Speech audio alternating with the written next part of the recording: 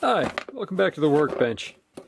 Just got in a clicky keyboard, one with mechanical switches on it, because I missed my old M series keyboard that I had for using with servers. It was a server rack mount unit about this big. And I liked having a clicky keyboard around, so I figured I'd pick one up. And then it occurred to me that not only could I use a clicky keyboard, I could also use something like the new Raspberry Pi with K400. The embedded all-in-one machine. So, after I purchased this I was curious exactly how much space was available on the bottom of this and how it was put together.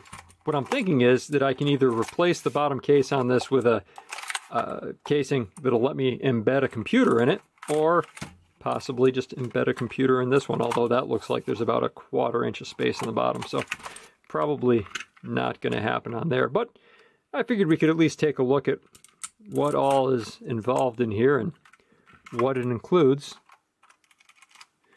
So that's pretty much it. It's just a, let's see, mechanically switched keys and a keyboard. Those look like they're removable, but I guess not with that tool, which is interesting. I was kind of hoping that the tool included with it would, oh, this has got to be a mouse of some sort. And that's it. Yeah, so it looks like those are removable, though. Let's see what we've got here.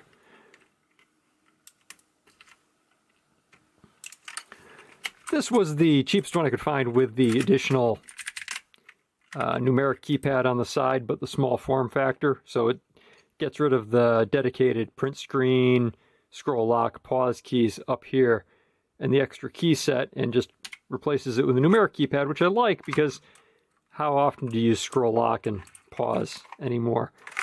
I think it's been a good few years since I've had to actually use any of those keys. And these, I'm gonna have to look at how those are removable.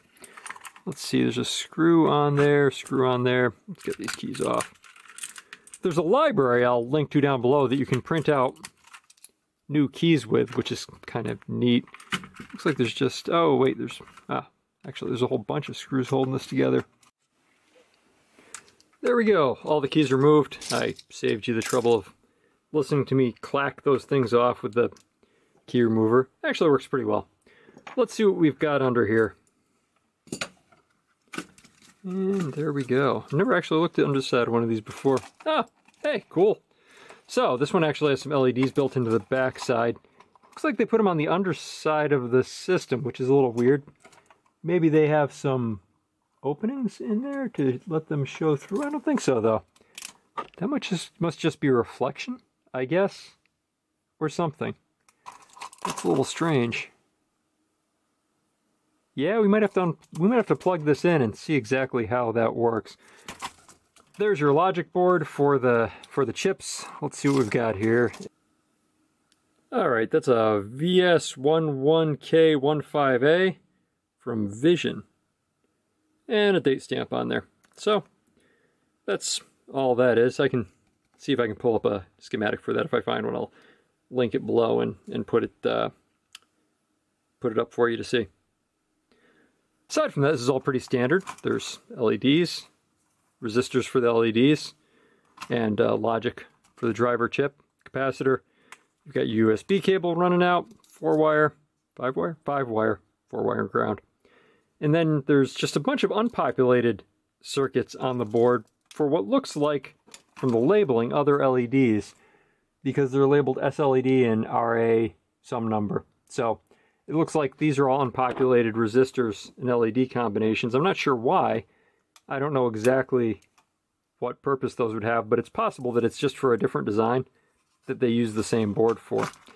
Also, looking at the underside, these are all permanently mounted. They're just soldered down connections for each one of these switches. So you can't remove the switches on here unless you unsolder them, which would be tedious. So yeah, there's no real reason to do that. I guess if you had one of these and you were, just needed to replace a switch, that would be doable. Not that big a deal to unsolder one of them and replace it. But if, say, you wanted to replace all the switches, you'd be far better served picking up a mechanical keyboard with the actual removable switches. All right, fun fact, these don't actually work unless you're plugging them to a PC. It's initializing when it brings up the USB keyboard rather than just when it receives power. So that's a thing. But let's see how those LEDs work. I've got a computer right here, and I'll plug it in.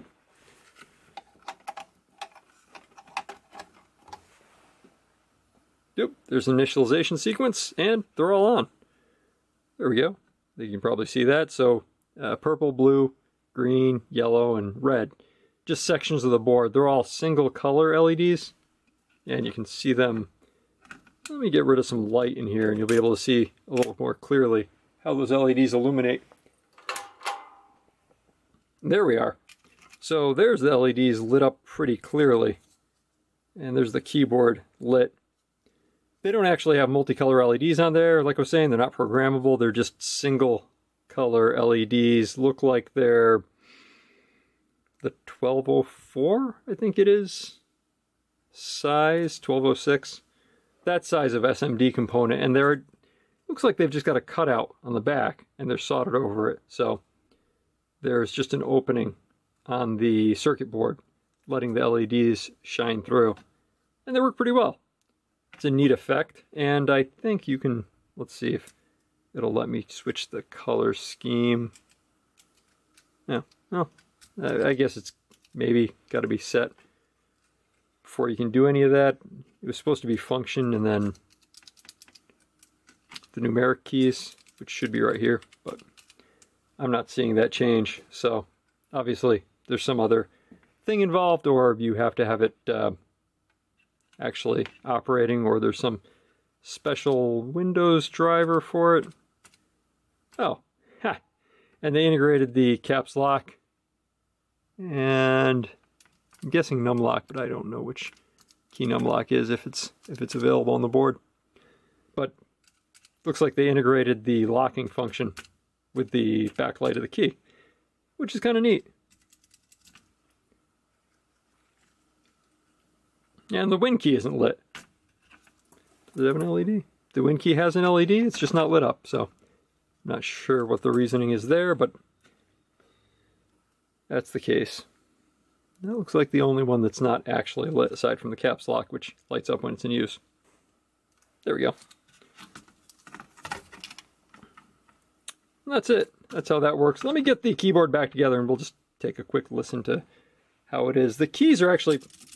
Those switches are good. They're a pretty good cross between feel, responsiveness, and noise.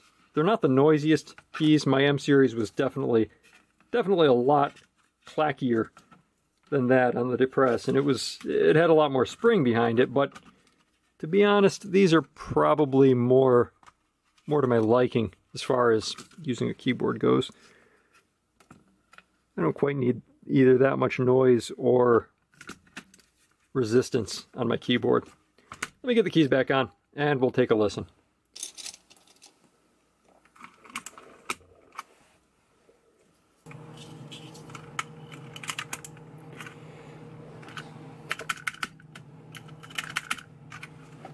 And we're back together again. And there we go. There's the keyboard. I'm pretty happy with its use. Here's a quick sample of what the keys sound like, at least from the distance of the microphone.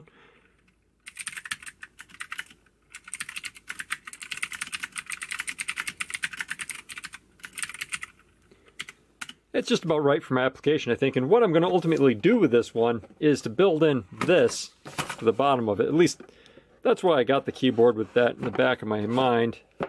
This is a tiny Atom-based system. It's rather generic, but it's also got the nice feature of being incredibly thin. It's not quite as small as some of the kind of gumstick form factor systems. They make a few of them that are kind of Pi Zero sized over the years. It would also work in this if I was even further stretched for space. But I think this will work because it's about the same depth as the board. So with it being this thick, I will have to build a new backplate for this, which will be interesting in its own right. And then this will come out of the case. This is probably about as thick as those USB plus the circuit board on the bottom. So I think it'll work. As always, thanks for watching. please, if you enjoyed the video, subscribe and give us a thumbs up down below. And I will see you next time.